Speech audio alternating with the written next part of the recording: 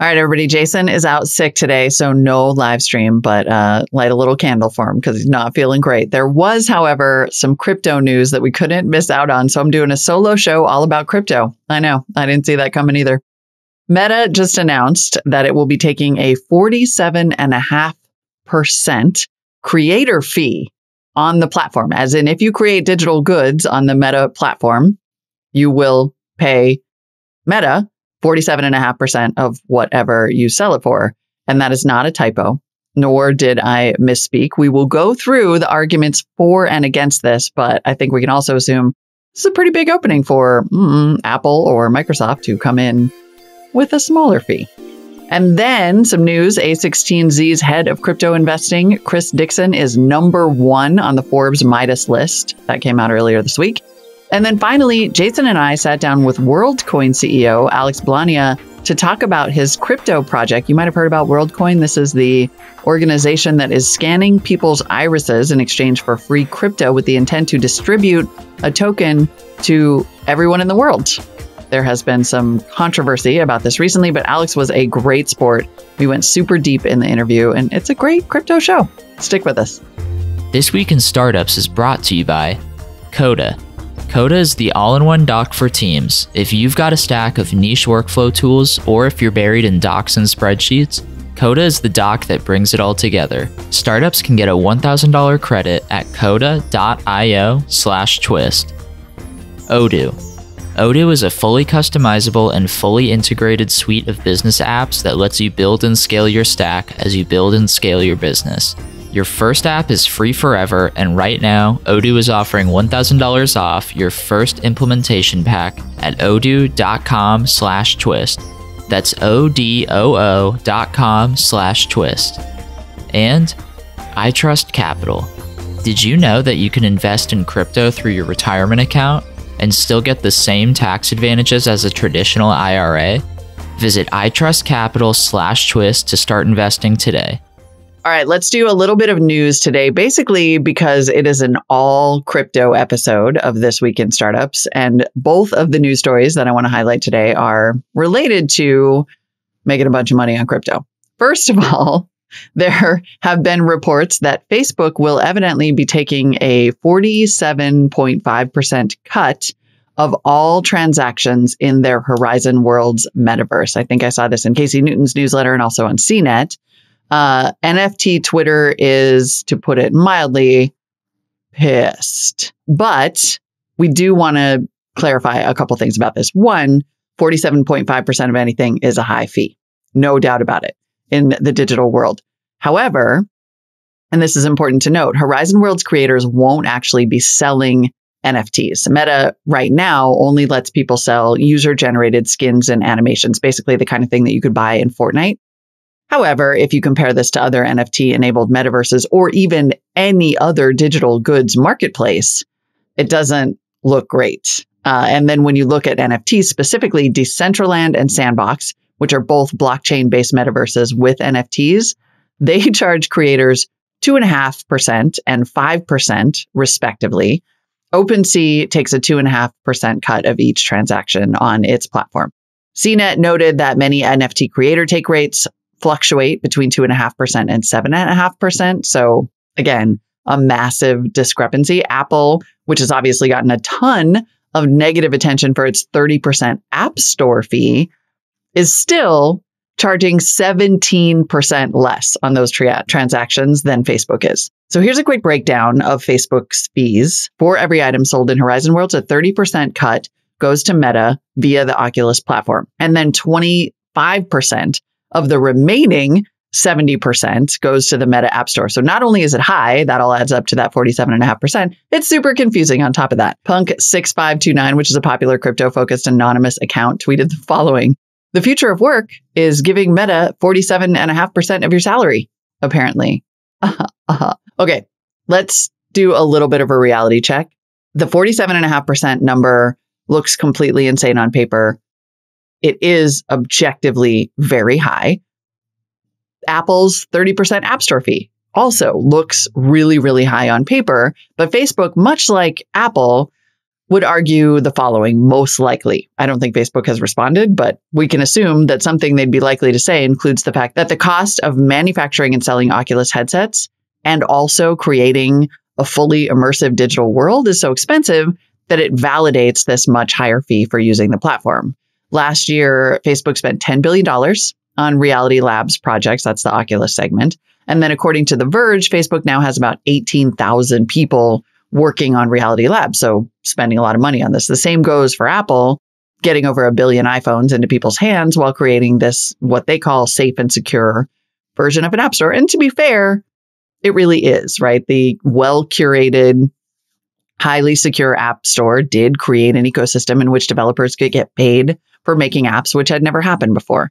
In January of this year, Apple noted that 600 million people use the App Store every week across 175 countries, and that, quote, developers selling digital goods and services earn more than $260 billion since the App Store launched in 2008. That is, side note, more revenue than Starbucks generated over that time period. So what these two big tech giants are saying is we're creating a platform that no one else has the scale and resource to create. An insane investment in capital and time developing hardware, maintaining this app store, and then in Facebook's case, creating a digital world. On the other hand, these marketplaces like OpenSea that are charging 2.5% take rates, for example, have a really, really low operating cost comparatively. Meta's platform also supports developers who are making money from selling apps that people actually use. We had Ryan Engel on the show in episode 1322. He's the founder and CEO of Golf Plus, which makes the Quest VR game called Pro Putt. He told Jason that he was happy to develop for Meta and pay the Meta Quest 30% take rate because they had real users paying real money. Meta recently put out VR sales figures, and the Quest marketplace has crossed over $1 billion in all-time sales in February. 124 apps earned more than $1 million in yearly revenue, and 8 earned more than $20 million with 350 plus total apps in the store. So all of that goes back to this sort of potential argument that without a marketplace to make money, no one would make any money. And so Meta is saying, we're giving you a chance to make money and we're taking, our share.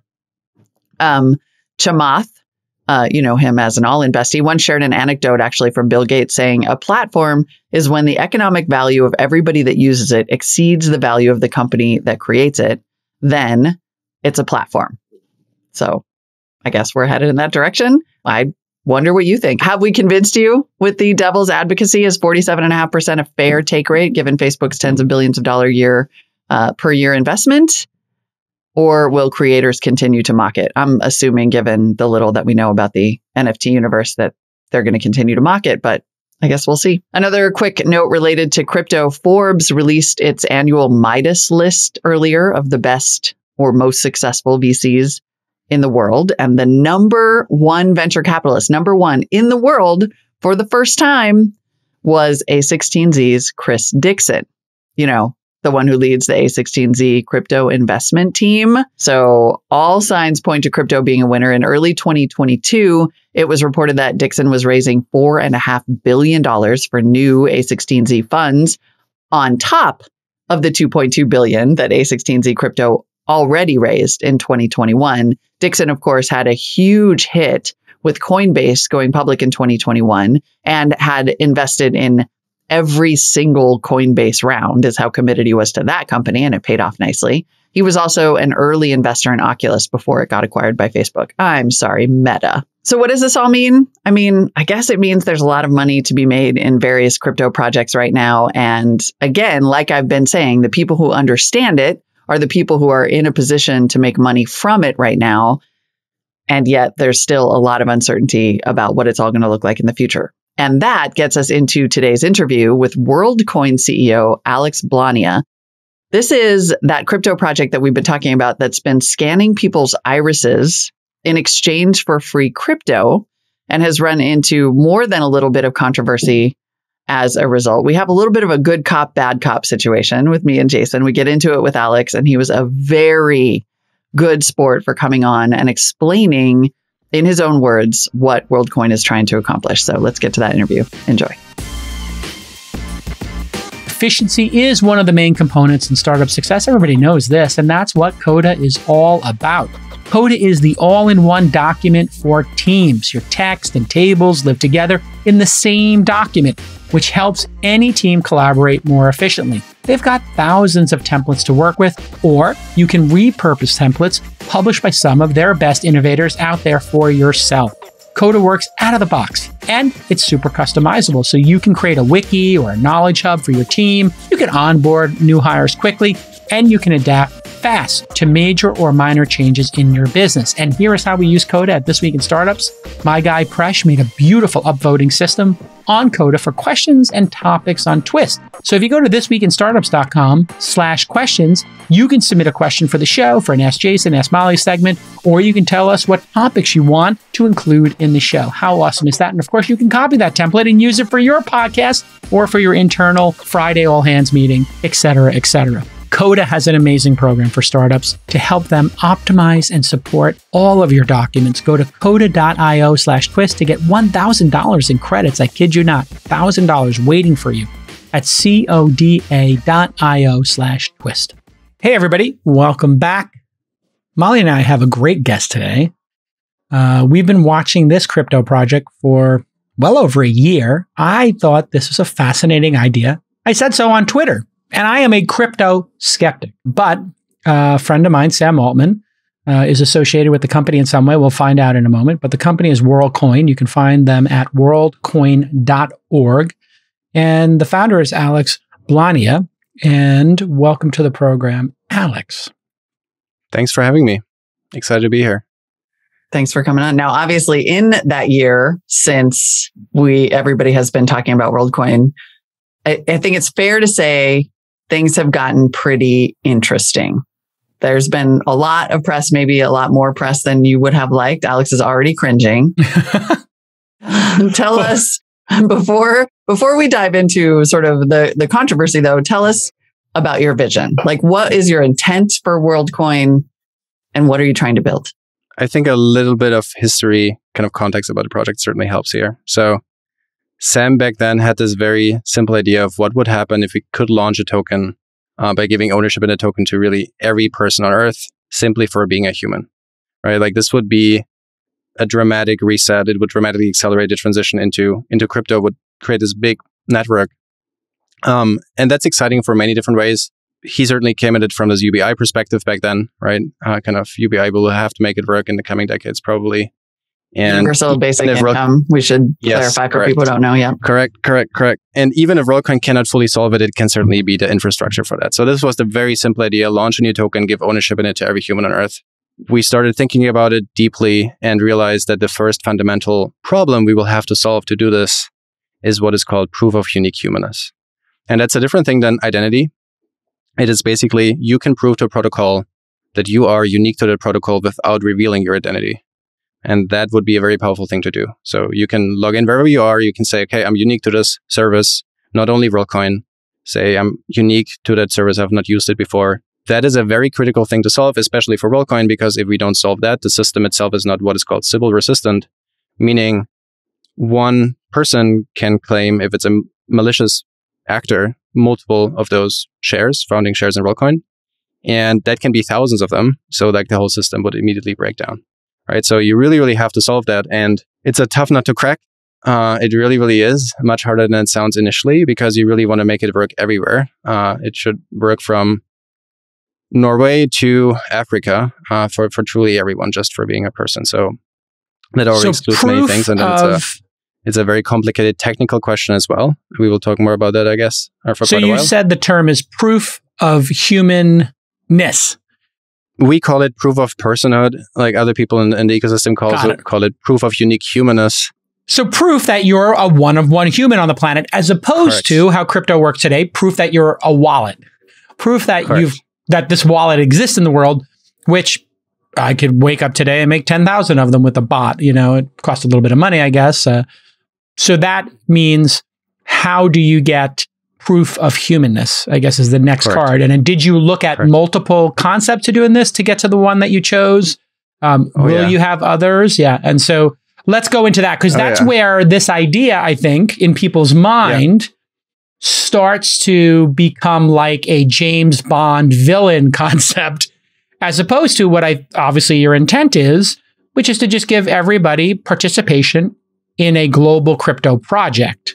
So let's talk about how you got to the certain biometric you're using. Right. So as a first, kind of just to set the stage, building our own hardware, and I think you brought this up. So we came to the conclusion that we need to build our own hardware that basically uses biometrics plus what is called zero-knowledge proofs in crypto to issue that proof. And we will talk more about what that actually means. But we obviously, in the beginning, we did not want to build our own hardware because when you're a small startup, this sounds like a crazy endeavor, right? So this was not at all what we hoped the outcome would be. So basically, we looked in many different ways to solve the problem. And it starts with the fundamental ones like KYC. It goes on to with like know your customer. Yep. Know your customer. So you basically call someone, you show them your passport, and there's a database with your passport and basically an API that connects the database to whatever service you're using. Well, looking deeply into that, if you really want to make it inclusive for everyone, that just fundamentally doesn't work because for many parts of the world, it just does not work. So we kind of excluded it quite quickly. Things like email addresses, phone numbers, all of those things, they are not Sybil resistant enough, so they would immediately break down. It's relatively easy to create multiple of them. And then there's another thing we look quite deeply into, which is called Web of Trust. So you basically try to analyze a network and you try to allocate different trust vectors to everyone in the network, and you try to understand like who is actually a real person there versus a bot. Almost like a kind of credit check, sort of. Yeah, I mean, like basically every social network is doing that in their backend in some way. Like Facebook has a big team working on things like that. There's some crypto projects working on this, but the TLDR is it does not yet work. At least there is no functional prototype on a large scale.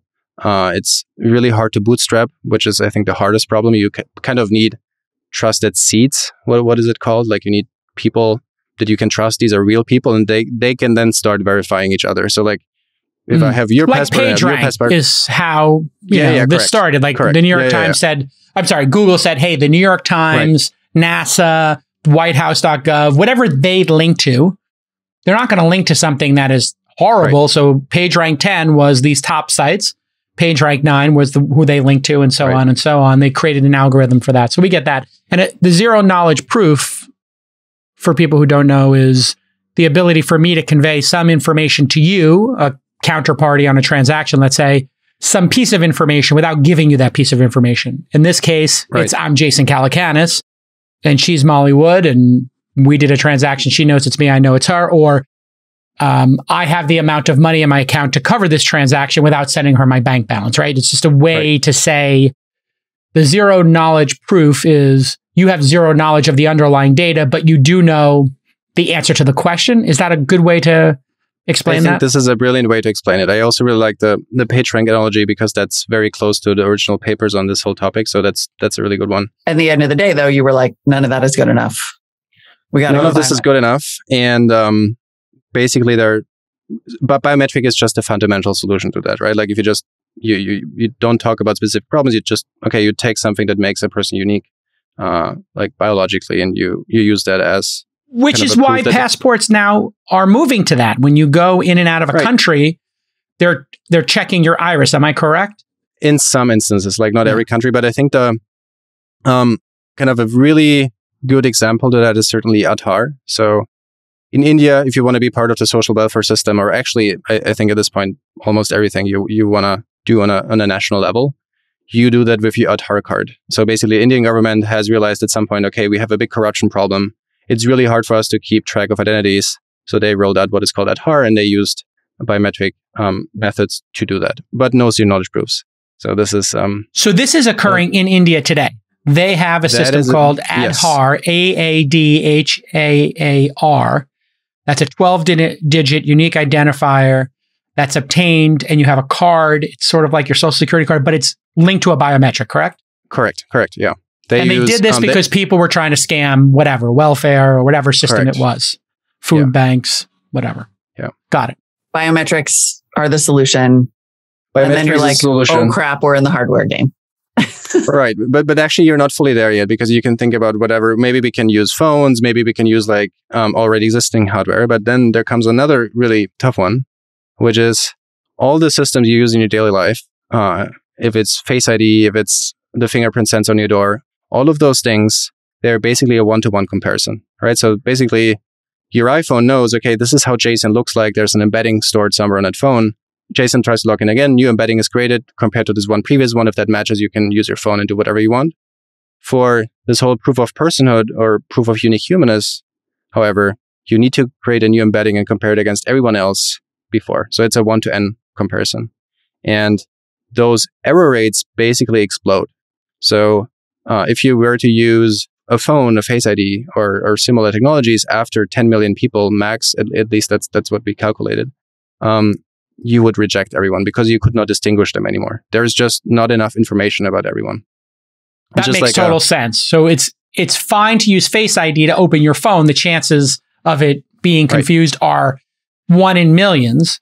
But if your goal is to put 7 billion people on a global cryptocurrency, that means if it was 1 in every 10 million, you would have whatever that is, 100 every billion. You'd have thousands of mismatches, and that could be somebody's that could be some catastrophic issue, correct? Actually, it's actually much worse than that, because it's not that you just continue to scale and you just whatever one in a 10 million or something, you reject them, but rather after some scale, you just have to reject everyone because you cannot distinguish them at all anymore. Got it. So it's you basically just hit a wall. Basically, there was the other big insight, and so we realized, okay, we really have to build our own hardware, and the only biometric identifier that really works on that scale is the iris. So the muscle of your eye has a lot of information in it. Entropy is how you call it, like mathematical information in it. It's non-invasive, and it's very kind of easy to image in that sense. So we realized, okay, that's the path to go down, and you cannot even use normal iris scanners for that. So we really had to build our own lens. We had to build our own imaging system to get to the resolution we need. So anyways, that was the first big problem we really have to solve is this proof of personhood problem. And if you solve that and you have a unique token, you can really start rolling this out on a really large scale, and you can build many, many other things in the future.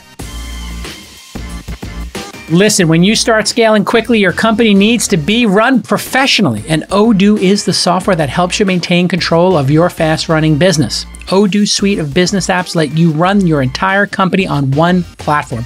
This means you don't need to keep adding a bunch of different SaaS products. Everything you need is already on Odoo. All you have to do is turn it on when you're ready.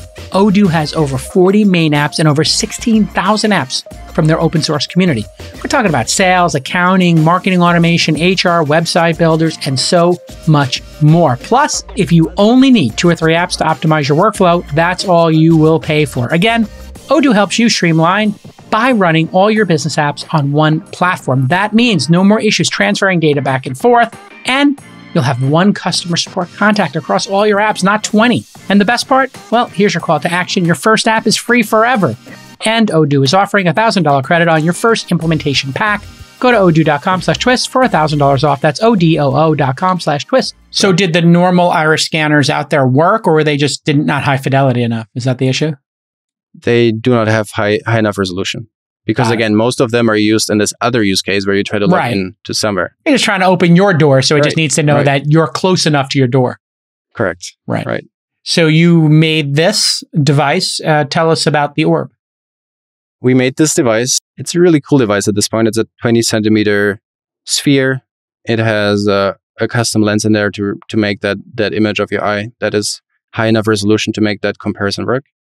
It has a lot of security sensors in there as well, because that's the other big problem you have to address. Right? Like one is just checking uniqueness. The other big problem is people will attack the system as much as they can, because basically if you succeed with your attack, you can create multiple identities, you can get multiple of those tokens, and you make money, right? So it has a lot of hardware security features and what we also call presentation attack security features in there. So basically there are neural networks on that device that check that you are a real person, not a display or something else. And you've started to pilot these orbs. Where are you at with that? I had heard that like 100,000 people had their eye scanned already. I don't know if that's true or not, but I saw some headlines go by. How many orbs did you make? And then how many people have you scanned? Because I know the coin's not out yet, so you're kind of scanning people as a test or something, and then with the promise of future coins? Okay, so let's actually take a step back. I think it's important to understand, right? So there's a token and there's this platform, basically, proof of person that anyone else will be able to use, by the way. It's an open protocol. It's not only for the Worldcoin token. So you build a DeFi app, you can just use that Worldcoin login identity. So these are the two things that exist. And for this proof of person, we build this orb. But this orb is not operated by us as a project or a company, but rather like from people all over the world that earn Worldcoin with every sign up they initiate. So it's a decentralized model. And that turns out to work really well.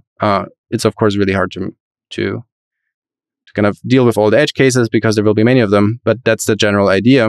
So like Facebook Connect, if a website wants to use LinkedIn login, Google login, Facebook login, Twitter login, if I make a website or bank or whatever, I could use Worldcoin's login.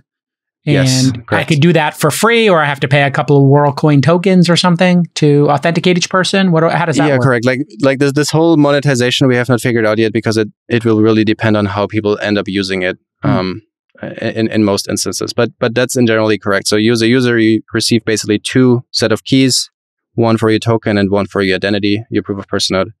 And everyone else, as you say, as a Facebook login can just integrate that in their app, in their product. And then probably, you're right, they will need to pay some Worldcoin to How many Worldcoins will there be? It's going to be 1 trillion Worldcoins. It will be, 100 per person, 700 trillion, or 1,000 per person. How are you thinking about?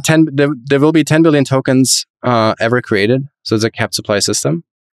And 10 billion.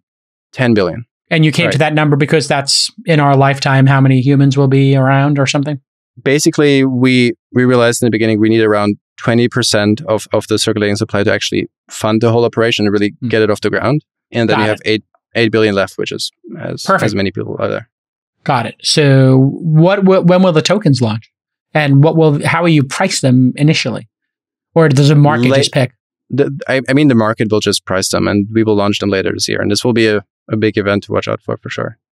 Are you selling those tokens in advance, the 20% to fund the project? Are you selling those to venture capitalists like Andreessen Horowitz, et cetera, who like to buy these tokens? Yes, that's correct. Have you sold them yet? It's actually equity rounds, right? So those investors, they buy equity in an operating company and then later they can choose to buy tokens as well. With a token warrant. Got it. What will you put those tokens value at for them at the start? Because this has been a point of contention, like, the VCs get first shot at the tokens. That's not fair. Crypto's supposed to be fair. I don't know why people expect crypto to be different than corporations, but what will you price them at? If it's if there are 10 billion tokens, you're going to sell 2 billion to fund the project, or you just charge $1 each and raise $2 billion, 10 cents each and raise 200 million? I cannot talk about the actual valuation right now, how we do that, but basically it's with a normal funding round, right? Investors look at technology, investors look at the data we have, and they try to think about the upside of this project.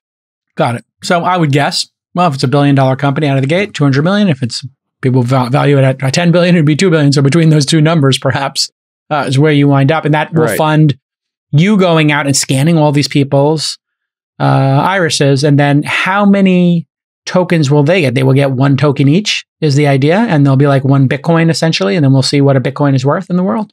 And you reserve 1 per person for everybody on the planet? So two important things here. The first one is the users, they will not receive a one-time token, basically, but rather you receive a continuous flow over multiple years.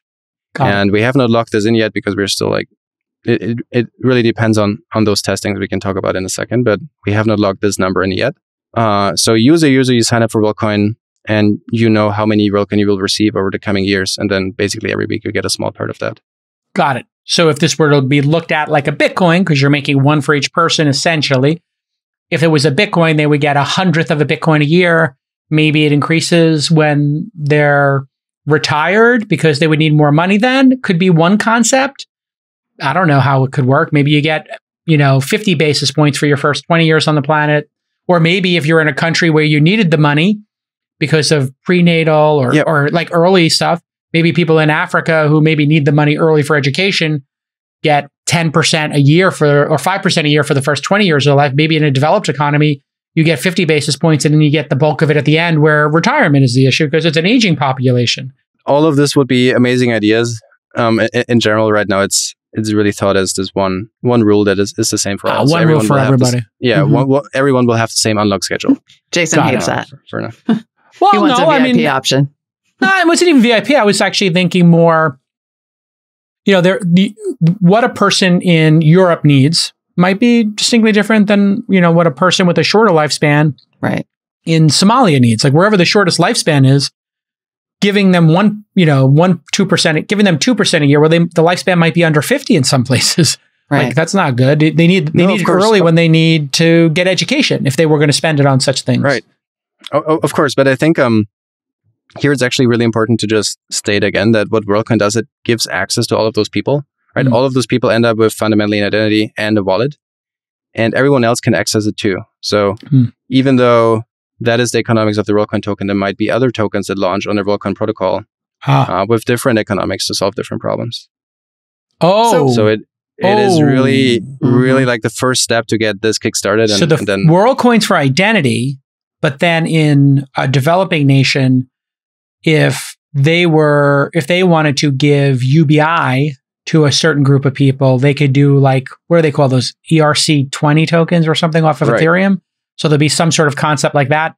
Somalia or Italy could have a different token, or India could have a different token. You will be able to launch the JSON token and give that JSON token to every human on Earth because you think this is how it should be. Fascinating. Listen, pretty much everybody knows someone who has invested in crypto at this point, and lots of people have exposure to different tokens themselves. But did you know you can now invest in crypto through your retirement account? That's right. With iTrust Capital, you can buy and sell cryptocurrencies from your crypto IRA. This means you get the same incredible tax advantages of a traditional IRA, but you get to put cryptocurrencies in there if that's what you believe in, if you believe that's going to be part of the future, which I do. iTrust Capital has over 24 of the most popular cryptocurrencies to invest in, and unlike the stock market, you can buy and sell 24 hours a day if you want. The iTrust Capital platform is easy to use and only takes a few minutes to create your account. Setting up an IRA is free, and iTrust fees are low. You get a free account and a 1% fee per crypto transaction. So here is your call to action. Visit itrust.capital/twist to start investing today. That's itrust.capital/twist. Disclosure: taxes and conditions may apply. Fees apply. Cryptocurrencies are a speculative investment with risk of loss. iTrust Capital Inc. does not provide legal investment or tax advice. Consult with a qualified legal investment or tax professional. Let's talk about some of the controversy that has arisen, right? Has there been a controversy? Yeah.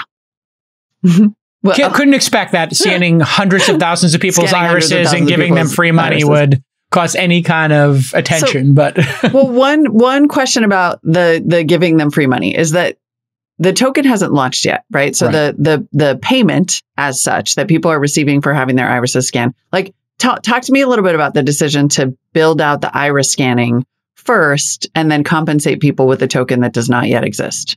I mean, first and foremost, they actually will receive something relatively soon, but you really have to think about it in a way.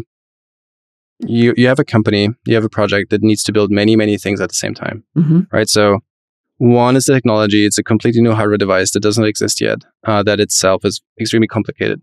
Then you have a growth mechanism that is distributed. So you have people all over the world that use that orb to basically verify other people, right? And there's many, many economic mechanisms around that to actually make that work and make it click, and like how to set up the Q&A around this and all of those things. So this itself is very complicated. And then of course you have an app, you have a protocol, all of those different layers of technology you have to make work at the same time.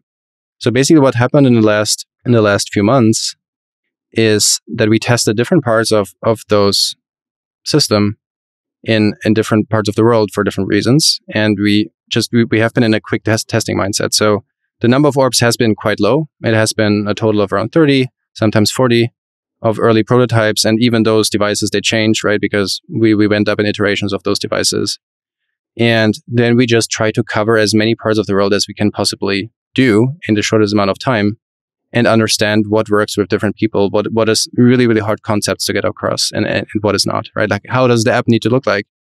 Or if you interface, I think the TLDRs in Norway, things work quite easy. But if you talk to people that have never heard about crypto and you need to explain them what is a private and public key first, this has many applications on your product.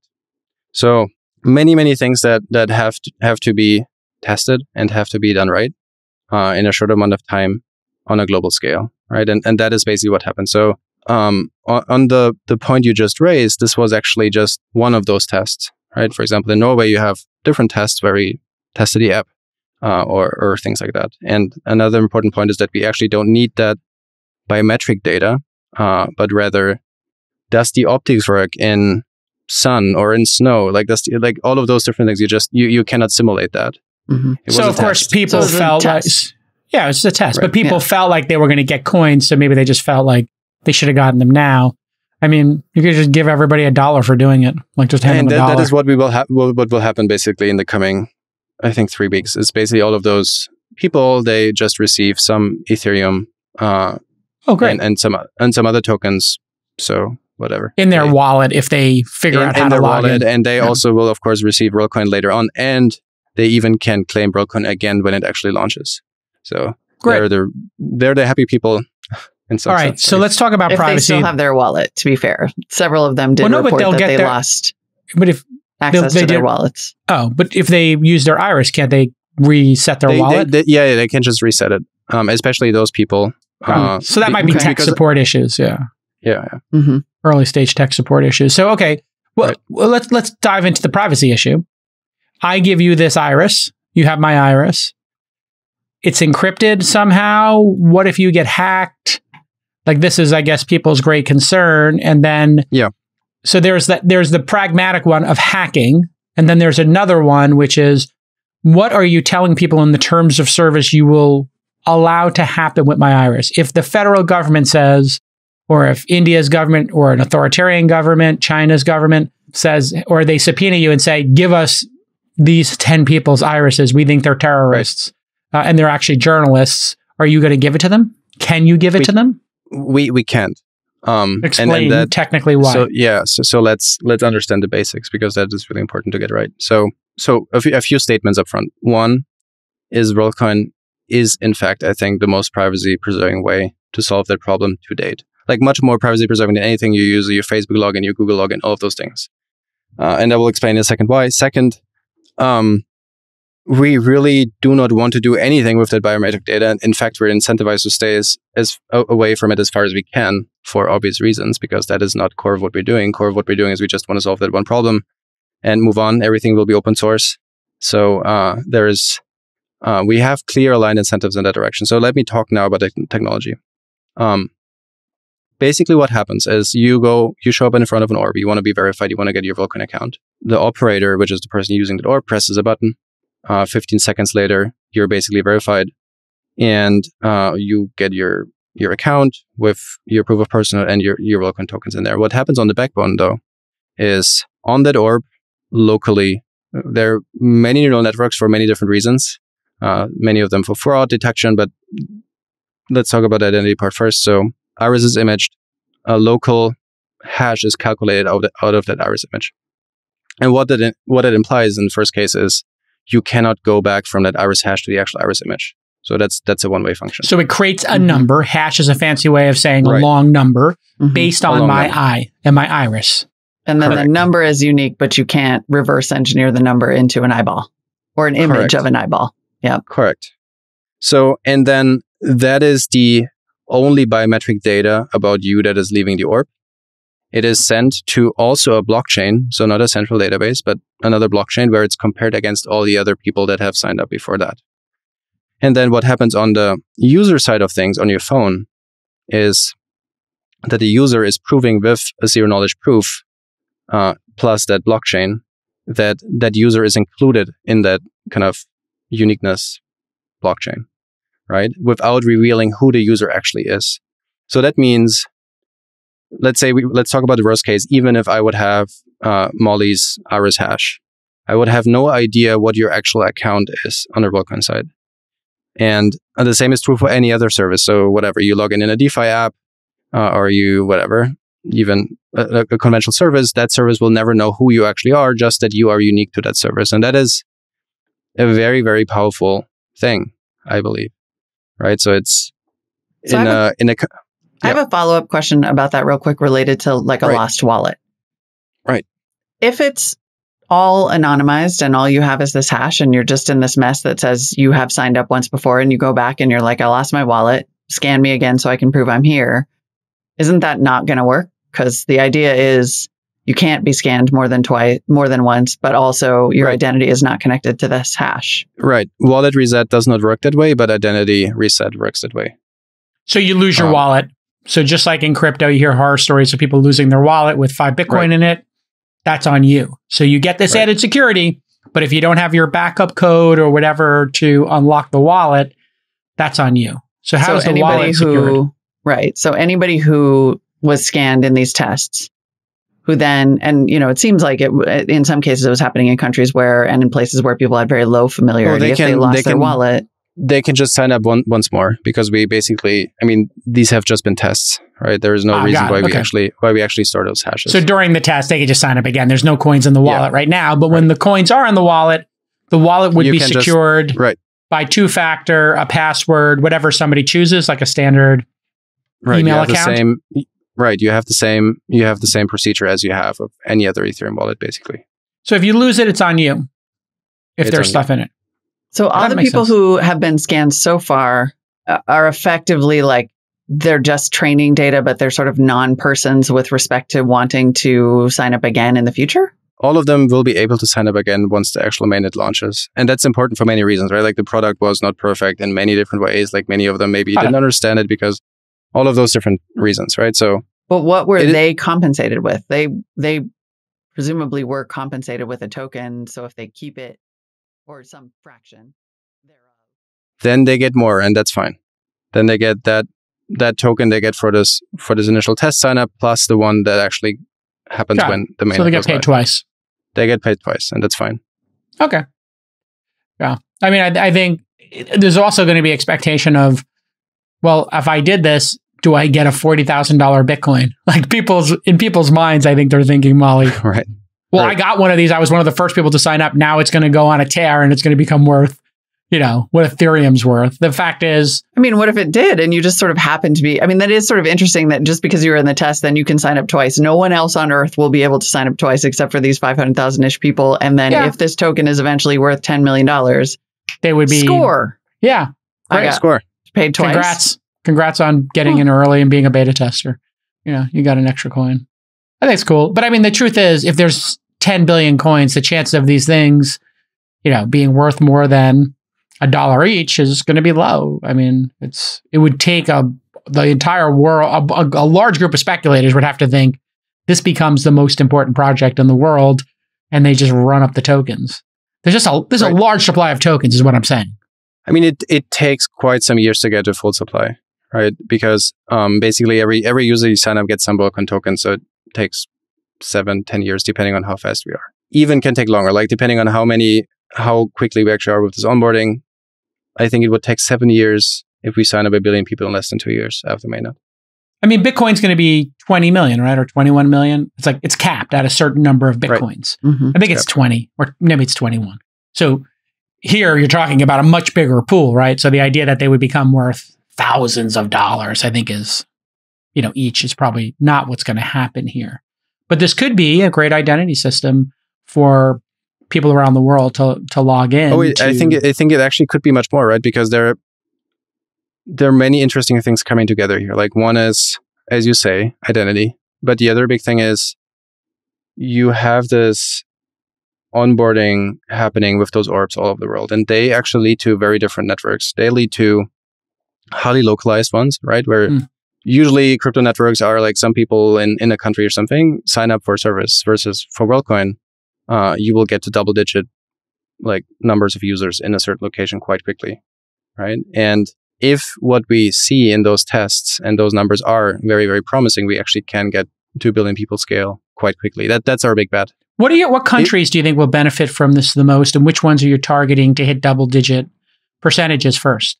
Is it the emerging world? Is it the modern world? Are you going to do this in Barcelona? Or are you going to do it in internally? Bali? Like the simple idea is just make it as kind of equal distributed as we possibly can. And of course, this hits some walls because like in some places it's harder regulatory wise or even kind of just raw growth wise. But the general idea we have internally is make it accessible as much as we can, as quickly as we can. You're going to make 50,000 of these devices. Is a year. A year. It will be. Who gets the devices, and are the devices like nodes where I can be like an entrepreneur? So if I got 10 of these devices, I'm getting paid every time I put somebody on. Is there some sort of, I don't want to say multi-level marketing, but is there compensation for an individual? If Molly and I wanted to get one of these each and start scanning people at our farmers market and explaining the concept as evangelists, is that how you're going to distribute these? That's exactly right. So you receive those orbs. You sign up people at a farmer's market, you explain what Worldcoin is about and why it is exciting. And then those users receive Worldcoin and you receive Worldcoin for every sign up you did, right? How many Worldcoins do I get for signing somebody up? Or undecided? That actually depends on what the market price will be at the time, because those operators, they have an opportunity cost, right? It's like 1 hour signing people up versus working summer. It needs to make sense for them. So there is What's happening with the operators now? It sounds like there's been some concern about operators who did get paid in Worldcoin that doesn't exist yet, or who are concerned about whether or when they're going to get paid. No. All of them got paid.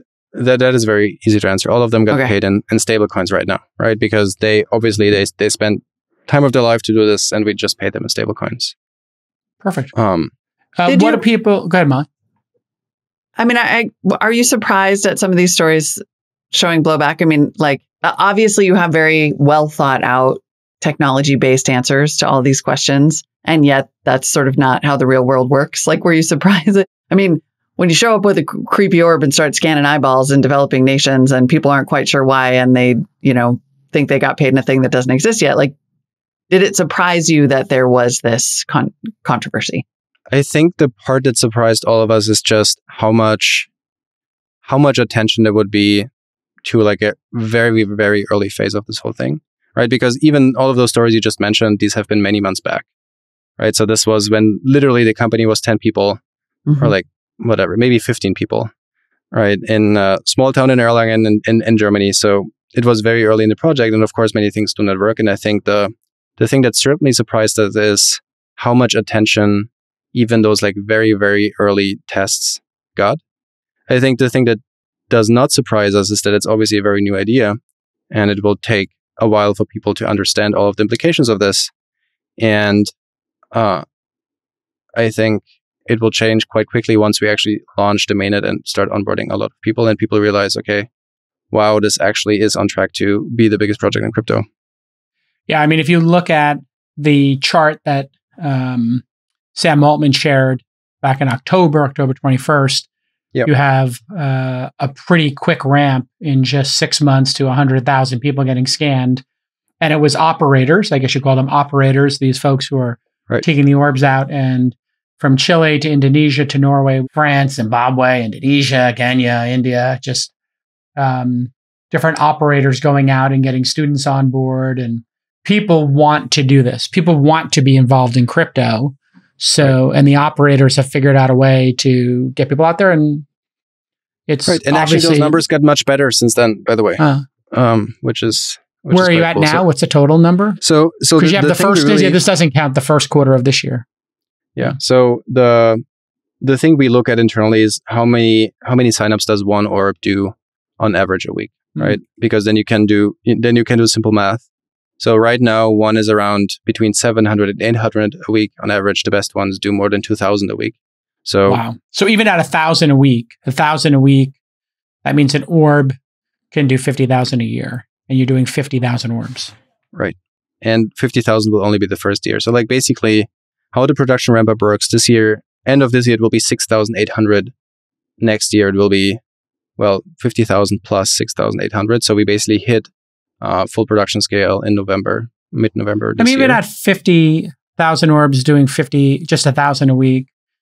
Yeah, that's 700,000 a year. That means 10 years you have everybody on the planet. It actually can go much quicker than that. But if you got to 500, I mean, if you did 500,000 orbs, you would, you'd be able to get there a lot quicker, right? Well, basically, if we stay, all of this sounds crazy. I know that part, and let's see. Certainly, all kind of saturation effects will kick in and what's not. But just following the production schedule multiplied by the numbers we measure right now, there's actually a path to onboard 1 billion people in less than 2 years, which would be significant. Is Worldcoin? It's a .org. Is it a for-profit company? Well, it will be a decentralized organization, right? So kind of this whole idea of a company will not exist, hopefully, kind of as soon as even possible. So it will be, first, all the IP will move to a foundation, and then it will be what people call a DAO. However, we really need to figure out what this really means in practice. But all of this technology will be open sourced, and people will be able to build things with that. So, and instead of getting shares in a company that IPOs, everybody who participates will get tokens. So if you're the CEO or the founder, or Sam could have, 1 million tokens. If they become worth 10,000 each, you make $10 billion. If they become worth $1 each, you made $1 million, or whatever you pay for it. So that is the really important, and I think also really exciting and cool part, is that all incentives of users, investors, founders, all of them are aligned around this one single thing, which is the token. And that's also how we structure the whole organization, how we structure all of the fundraisers. Everyone is aligned around this token, and if the project works, the token will increase in value at some point. And it's a utility token, not a security. Right. But you're only taking accredited investors into the project, so you don't have to deal with securities issues, I would assume, early on. That is the main reason. I think there are many other reasons why you want to work with some of the best investors of the world. Makes sense. Right. How will this is sort of a dumb question maybe, but if it's all going to be open sourced and then become a DAO, how will the investors and founders make money? Is it because you'll own most of, or a bit significant chunk of the tokens? Right. You own those tokens. More and more people will start using this whole protocol. And so the demand for the token will increase. The price will need to increase as a consequence. And that's how us and the users... I think you said earlier you had 20% of the tokens would be going to fund the project. And fund the project means the investors and the founders and the employees. 10% goes to the foundation, 10% goes to investors, pretty much. And the founders would be part of the investor pool, I would assume. Founders are part of the foundation pool. So like the foundation pool. Got it. Okay. Foundation pool, right. Got it. Awesome. This is the brave new world. Instead of stock options, you get tokens, and if they appreciate, they appreciate. If they don't, that is the new thing. And then do the people who are the insiders of the tokens, do they have to hold them for a certain period of time? Do they have a lockup? Yes. Because, and then how does that work? They can sell them over some period of time, 10% a year. How do you mitigate that? Because we have securities law. And so with this new token economy that's occurring in parallel to securities law, we have, hey, you can sell in secondary as a private company, no problem. But when you become a public company, you have to file, you have to, sell them over some period of time. There's some regulations. What is the best practice in a private token sale? Basically, you just have a quite aggressive and long full lockup, and then a linear unlock schedule over 2 years. Got it. So you're locked up for some number of years, 5 years, 10 years, and then you can sell? No, it's less than that. I don't want to comment on. Yeah, what's the best practice in the industry? Lock up for a year or two, and then you could sell? Yeah, lock up for a year or two, and then linear unlock over 2 years. So you don't have those supply shocks in the market. Got it. Yeah, I mean, people have been pretty clear that's what happened with Solana and other breakout projects, was that the insiders who bought these tokens had to sell them over a period of time. If not, somebody clears the whole position, an early position, it could tank the whole thing. Right. Which is what happens with lockups for employees and early investors and everything. Well, this is fascinating. Continued success with it. When will people in America be scanning their irises? When will people see this at their farmer's market or university or... As soon as Jason gets the orb. Yeah. I'm not going out and orbing people. It's a little too sci-fi for me, but I would certainly create a wallet. I don't have a problem with it. It seems like, I think the government and Visa have a lot more information on me. Apple has a lot more information on me with my phone. Right. And where I am, and Chrome with my search history, and feels like my ISP. Feels like a lot of people have a lot more information on me. Although a biometric does feel scary.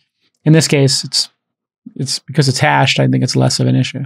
So when do people in America start getting scammed? Well, America is actually an interesting one, because as you probably know with crypto, there's a lot of regulatory uncertainty. I think is a good way to frame it. So you really do not know as a project and as a founder what are the exact rules I need to follow to launch in that country. So basically, we will make America last. Right, we will make the identity piece accessible quite soon. Like there will be, again, betas for developers really soon. But then when the free token tokens, like even giving free tokens in America, lawyers are going to be like, right. Not clear. Let's see how, not clear. Let's see how that plays out. That's right. Yeah. Well, I mean, I think something, I don't know how you feel about as a crypto person, but America really needs to catch up here and make the rules of the road super clear. Because you have all these American investors who want to pile in, and then we here in the people who are investing in private company world have to play by all these crazy rules. And I don't want to say crazy, but we have a regulatory framework that is intense and detailed and expensive. And then crypto has a very fluid one, and by all accounts, it's innovation and money's moving very quickly in the crypto space and very slowly in the startup private space. Entrepreneurs are clearly voting with their time to do this more fluid one and do it outside the United States. Right. No, I think you're exactly right. Many of the world's best investors are here. Many of the smartest kind of people, developers are here. So it would be, I think the US really needs to kind of accelerate this whole thinking framework around crypto and Web3 and make it much more easy for projects. And then they have to. The complication, of course, is, well, then what do you do with existing securities law? And the framework I liked was, or the framework I came up with, so I like it by default, is maybe just scaling the regulation to the size of the project. So if you're doing, a $10 million crypto project, you can do $10 million, file one piece of paperwork as an experimental project, and don't take more than $1,000 from 1,000 people, whatever the math is. You can take up to 1,000 from 10,000 people. Okay, now you want to do $100 million project. You got to file 10 pages of paperwork, and you have to know anybody who does over 10,000, but anybody under $10,000, you don't have to KYC them or whatever, and it's a little more fluid, right? You come up with some system that is, matches the potential downside or fraud or risk profile. I mean, this is the part I really do not know how to solve it the best. I'm a physicist, not a lawyer, so I don't know that part really well. But. Well, okay. Yeah. The lawyers always get paid is the one rule I found. And the more complicated, the more they get paid. So right. More complexity seems to be what will happen. Right. Well, appreciate you coming on. Anything else, Molly, you have that you wanted to touch on? I guess on that regulation question, is that part of the reason that the tests and the beta period rolled out? It's certainly yes in Norway, but also in, what might be considered developed countries where penetration, like crypto penetration and knowledge, is pretty low. Like there is still that sort of outstanding question of why start in these countries where people may not have known what they were signing up for. I mean, to be honest, this was actually this one part I really did not appreciate about all of those reports is because the simple answer is just no. We launched quite equally across, we have been in Germany, we have been in France, in Norway, in Spain, right? But not the US. That's right. And also Indonesia and Kenya, right? Because the whole idea is to make it accessible all over the world, and then you should not shy away from Indonesia and just start in Norway where it's easy. So you really have to also start where it's hard. Why do you have to start where it's hard? If all you're doing is gathering hashes to train a network to recognize hashes. Oh, because you really need to understand how you build your product. So also people that do not live in Norway but live somewhere else actually understand it, actually know what is going on. Got it. You want to solve for hard, not just the layups, right? Because you want it to be a Worldcoin, not a That's exactly right. Yeah. EU coin or a for example, if you really coin. Right. If you would only launch in Europe, you could do KYC. Everyone here has passports. Right. This is the easy part. But if you really want to make it accessible for everyone, you have to do new things, and you have to really do things that are much harder. And This is certainly the most interesting crypto project, I think. It's definitely on my list of the top 5 most intriguing. Thank you so much, Jason. Yeah, we wish you continued success with it. And it's we're going to be watching. It's really fascinating, and interested to see where you take it. So continued success. And thank you for coming on the program. Hey everyone, producer Nick here. I want to tell you about the SaaS Syndicate. If you're a founder of a SaaS company with a product in market, our investment team wants to talk to you. Head over to thesyndicate.com/SaaS, SAAS, to apply to raise from the SaaS Syndicate. And you can join Jason's syndicate of over 9,000 accredited investors at thesyndicate.com. Producer Justin here. Know a cool startup? Check out openscouting.com, where anyone can refer a startup to our investment team here at launch, even if you don't know the founder. If you're the first to flag a company for us and we decide to invest, you'll get $5K in cash or 10% of our carry. Hey everybody, producer Rachel here. Are you an early stage startup that has product in market, some traction, and are looking to raise at least $500,000? Apply today to Remote Demo Day for your chance to pitch to over 9,000 investors in Jason's syndicate. Submit your application at remotedemoday.com. Our next event is on April 27th. And if you want to learn how to invest in startups from the world's greatest angel investor, and no, we're not talking about Chris Sacca, then head to angel.university to apply. The 4-hour workshop costs $300 and all proceeds are donated to charity. To date, we've donated over $175,000 to various charities, and you can see the full list at angel.university/charity.